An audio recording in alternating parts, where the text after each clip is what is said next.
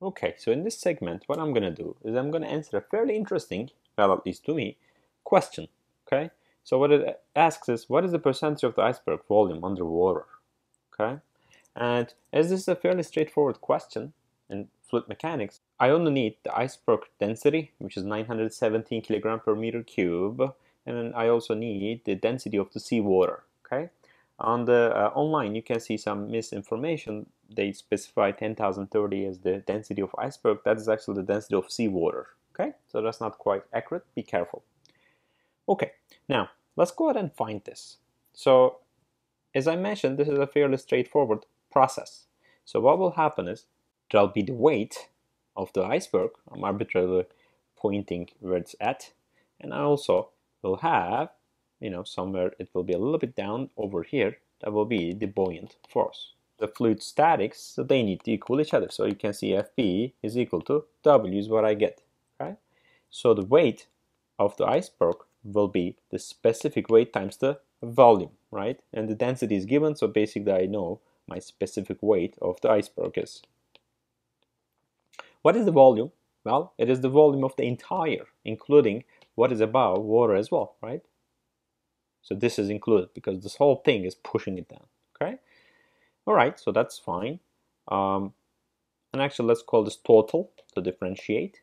Okay, so about what is the buoyant force? So basically, we need to look at the Archimedes principle, right? And what it says is the buoyant force acting on a solid submerged, and in this case is actually partially submerged, is equal to the weight of the displaced fluid, okay? Not itself, not the iceberg, displaced fluid, and acts up, which is the opposite to the gravity. Okay, so we know that for. So now let's write it. So it's going to be Fp will be the specific weight of the seawater. This is important. It's not the iceberg. Times the volume under water.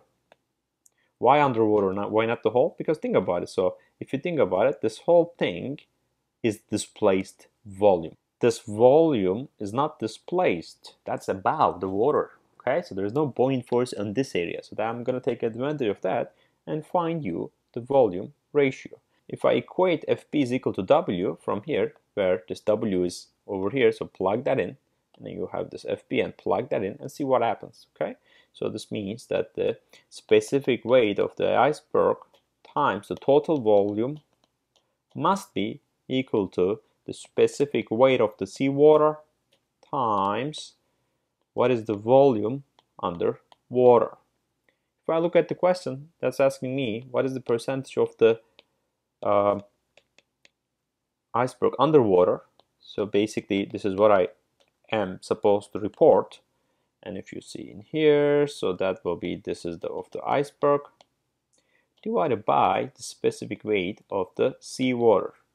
Okay, so this will be the density of the iceberg times the gravity divided by density of seawater times the gravity. Acceleration due to gravities cancel each other out. So basically I get this underwater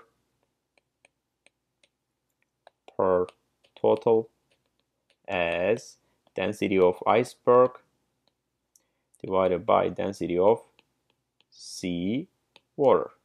Iceberg density was given to me as 917 kilogram per meter cube, and this was given to me as 10,030. And from here you can see, when you do it, you're gonna get right around 89. So basically this means that 89% of iceberg volume is underwater. That's what it means. Okay.